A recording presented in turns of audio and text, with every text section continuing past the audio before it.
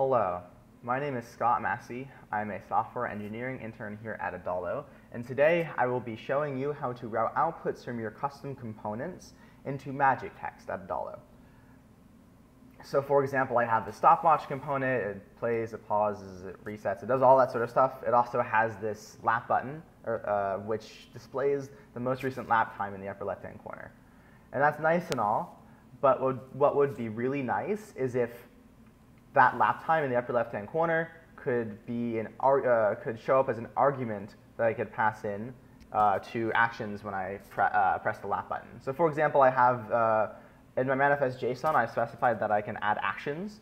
So for example, if I wanted to create a lap, what I want to have happen is for some sort of stopwatch tab to appear here so that I can pass the lap time into these actions. So I can pass arguments into Adalo actions. So let's jump into the code and I'll show you how this works. So here we have our manifest JSON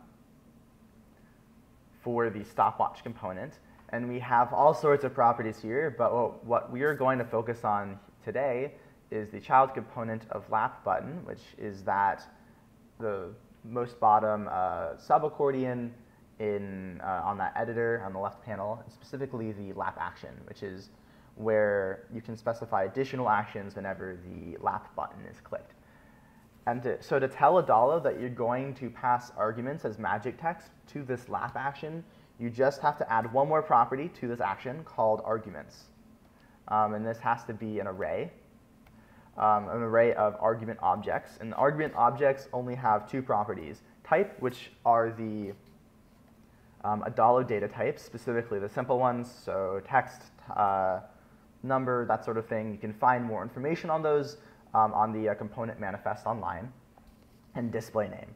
So in this example, we're going to have two different arguments. One, the lap time is formatted in milliseconds, and the other will be lap time as formatted in text, in like a human readable format. So this data type will be number, and it'll be and the display name will be the lap time, so time but formatted in milliseconds. And then the second argument will be of data type text, and the display name will be time as formatted in text. So that's all you need to do to tell the editor that you're going to pass arguments. And so at this point, if you were to refresh your terminal, because remember that manifest JSON does not hot reload, and then if you were to go to the editor, you would see these two arguments show up as magic text, specifically in the lap action. So now if we go to the lap button and add an action, for example, create lap, and we go to add magic text, we can see this new stopwatch tab appears because we specified some arguments for the lap action. So we can add the time in text for the name, and then we can add the time in milliseconds for the time. If you noticed here, because this is specifically a number magic text, not a text magic text, only the time in milliseconds will appear. So it filters by data type. Another important note to make is if we try to add a create lap action in reset button, the magic text will not appear because the arguments are tied directly to the lap button actions, nowhere else.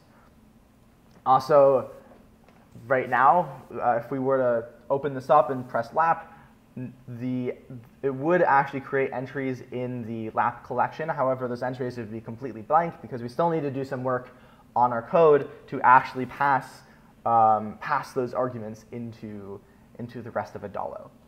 So let's jump back into the code and I'll show you how to add those arguments. So here we have the source code for my stopwatch component, and we're going to focus specifically on this lap callback. It's a callback that gets passed to the lap button, so it gets called whenever the lap button is pressed. And specifically, we'll focus on these last few lines here. Whenever the creator of an app specifies additional actions for a component, they get passed through props. And remember, we specified lap action through inside of the child component lap button. So within the source code, it'll be passed as a child to lap button. And all you have to do is simply add logic that says if there are any additional actions, call those additional actions. And that sets off the action chain within Adalo. So to pass arguments to that action chain in Adalo, it's super, super simple. You literally just add arguments when you call the when you call the action. So in our case, we want to add 2 arguments here. If we go back to the manifest JSON, we want to add the time in milliseconds, so that's a number, and then the time is a formatted text. And the order very much matters here because the kind of unique identifier for these arguments are the name of the action and then the index within the argument array. So you cannot mix these up. So first we add the lap time as a number, which is this time up here, lap time. And then we add here is our formatted lap time. And that's it. Now when we go back to the preview and we start messing around, it'll actually add those times to the lap collection. As I was just saying, now remember we've added this create lap action to our lap button. So when we press the lap button, we added the magic text, and now that we've changed the index, the source code, it should completely work. So we hit preview, and we can just start the stopwatch. We can press lap a couple times. And if we go to our database, we see three new records, and we have properly passed in those arguments. So there you have it. That's how you add, how you route data from some custom component into magic text to serve as arguments for an action chain.